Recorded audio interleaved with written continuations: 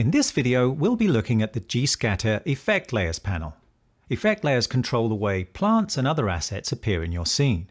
To work with effect layers, we first need at least one scatter system present in the outliner, which you can see I've already added here. When you add a scatter system, a default set of effect layers will be applied to get you started, but you can tweak the parameters of each layer. Or add other effect layers found under these four tabs: Distribution, Scale, Rotation, and Geometry. Clicking on the Add Effect Layer drop-down reveals the effect layers available for each tab, grouped in three sections: Basic, Masks, and Objects. Clicking on an effect layer adds it to your stack. For example, let's add a proximity effect layer. To demonstrate this effect working, I'll turn on this cube I have in my Blender outliner. I'll add the cube as target object in the Proximity Effect Layer panel, and adjust the curve and distance multiplier settings until I have the look I'm after. This is a great way to ensure that assets in your scene don't intersect. And now let's add a Wave Mask effect layer. I'll adjust the Distribute on Faces density setting so that this effect is more visible. In this way, you can build up a stack of effect layers to achieve the look you want for your scene. Nice. I'll just hide those effects and the cube. Okay, moving on. To the right of the Add Effect Layer drop-down is the Effect Presets button. This will be covered in more depth in another video, but briefly, you can use the effect presets to store configurations which work on a per effect basis. Next to the Effect Layers Presets button is the Duplicate button. This creates a copy of whichever effect layer is currently selected.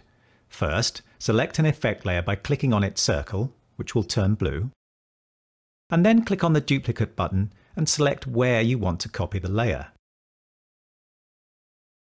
Depending on the effect layer type, there will be different options available. For example, the Wave Mask effect layer is available in both the Distribution and Scale tabs, so we can copy it to either of those sections. If you want to delete an effect, just select it and then click on the Delete Layer button. And be gone. These layers shall trouble ye no more. When you have more than one effect layer in a stack, the Effect Layer Blending Modes drop-down here will allow you to mix them, just like you would in a photo editor app. I'll be covering these modes and how they work with effect layers in more detail in another video. The influence slider to the right of Blending Modes does exactly what it suggests, determining how much influence each layer has in the stack from 0 to 1, with 1 being fully visible. For example, I can reduce the effect this Wave Mask layer has on my scene by sliding it down towards 0, which then allows the Distribute on Faces layer underneath to emerge. Okay, those are the controls for the Effect Layers panel itself, but each layer also has its own individual controls and options. The first one is the Layer Select button. Clicking on this circle turns it blue, indicating the layer is selected. Next to this is the Layer Roll Up, Roll Down arrow for minimizing and maximizing a layer, which is useful if you have lots of layers in your stack and want to save space and see everything a little more clearly. The symbol next to this arrow is helpful for identifying the type of effect layer you have, while the layer name can be customized by calling it something suitable for your scene. Again, this is really great for keeping your layer stack organized. To the right of the effect layer name, we have the layer position arrows. Simply click on these to move the layer up or down in the stack to achieve different looks for the assets in your scene.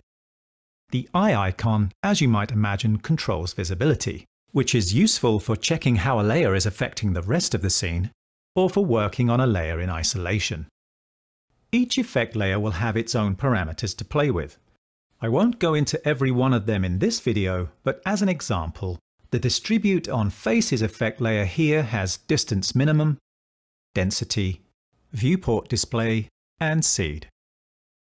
Again, all of this will be covered in detail in further videos, but please feel free to play with the settings to see how the assets in your scene are affected. Right, you now have a good overview of the Effect Layers panel for Gscatter. You've learned how to add and configure effect layers, and have also been shown the other options available for controlling the look of assets in your scene. Thanks for watching.